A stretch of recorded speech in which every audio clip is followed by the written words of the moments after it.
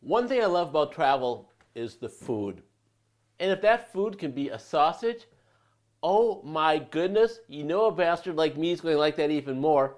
I just spent some time in the Balkans and they have this great little sausage called Cevapi. And today, we're going to make Cevapi like a bastard.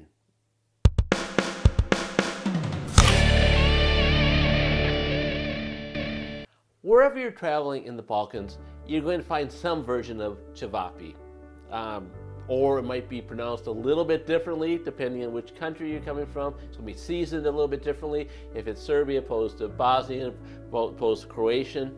But I'm going to put together one that I like with my flavors. And mine starts with 1.5 pounds of fresh ground pork. I use pork shoulder here. And 1.5 pounds of beef. And I use chuck. You can use lamb if you want, or if pork isn't your thing, don't use the pork, use lamb or beef, or you can just use beef, or probably even chicken if you want. It's really the basis of how we make these little sausages. And so I'm going to do a little preliminary mixing on the meat here before we add our spices.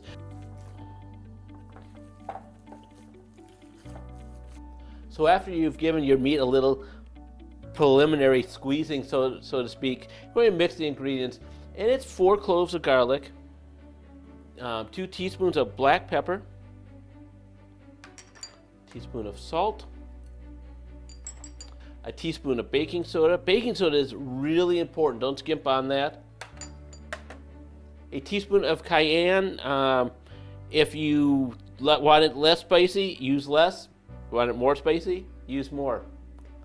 That's a tip you can't really find on all of these cooking channels. Important. More cayenne, spicy. Less cayenne, less spicy. Note that. Little smoked paprika, about a half teaspoon of that. And 1 white egg. No, sorry. That was 1 egg white. I guess I was trying to make a yolk. You put this in here and you are going to have some fun. You could wear gloves, but then you don't really get to feel the texture of this. And it's quite a texture.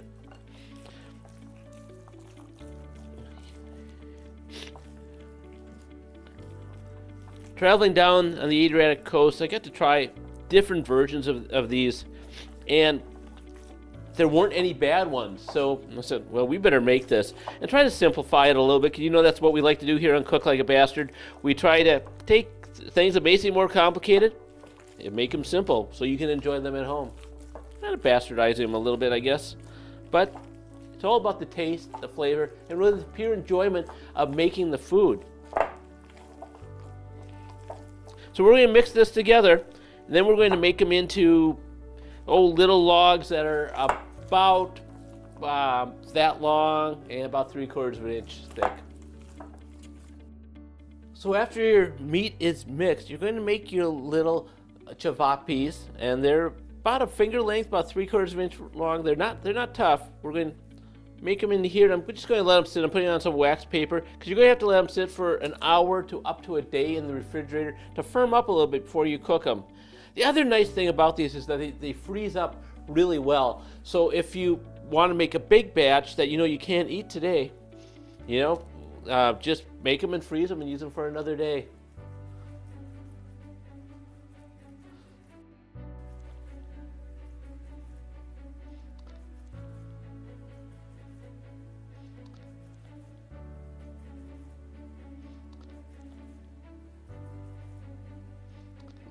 So as you look here, you can see we have 38 of these beauties. Well, you don't actually see the 38 because it's 2 layers, and because we don't have like 5D television right now, you can't see there's another layer of these underneath.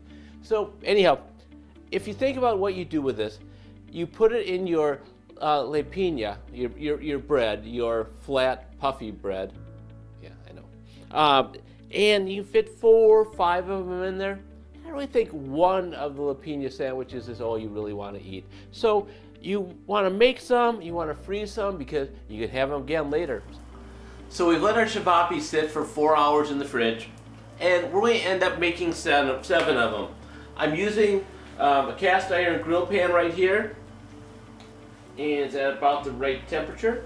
So we're going to put these guys on here, Now, in the perfect world, you'd be doing it outdoors in charcoal, but as we're taping it, it is snowing quite hard and about 25 degrees. So we're going to do it inside, which works just as well if you can't go outside. Now you want to get the little grill marks on it, so go across the grain. And you want to cook them until they're at an internal temperature of 165 degrees, or it may kill you, so the FDA says. Okay, I made that part up. But make sure they're done.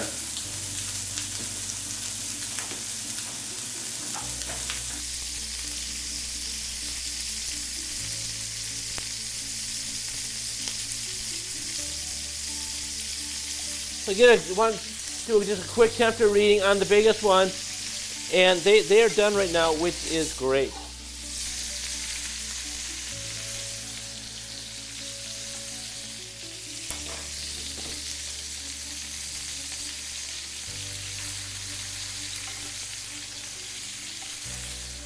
The cevapi has been cooked. Now we just assemble our little sandwich. So this is a Lepinja, and you can learn how to make this in another video I've made. I'll link it down below or wherever you link these things. So it's a puffy flatbread, which I'm going to put a few of these in.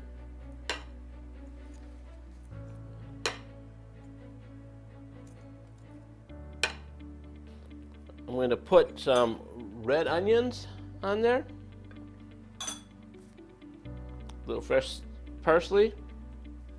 And some ivar. Ivar is a pepper and eggplant spread. It's really tasty. We're going to do a show on that soon. We do know if just go to Trader Joe's, you can get it, or many other shops. So let's see how this works. He cooks like a bastard. We've made cevapi here on Cook Like a Bastard. To make cevapi, you will need the following ingredients: 3 pounds of ground meat, 1 egg white, 4 cloves garlic minced, 1 teaspoon salt, 1 teaspoon baking soda, 2 teaspoons ground black pepper, up to 1 teaspoon cayenne pepper, 1/2 teaspoon smoked paprika. Mix all ingredients together, form into finger-length sausages 3/4 inch thick, chill at least 1 hour or up to 1 day, grill cevapi, and place 4 to 5 of them inside a Lepinja. Garnish with chopped red onion, parsley, and ivar. And cook like a bastard today.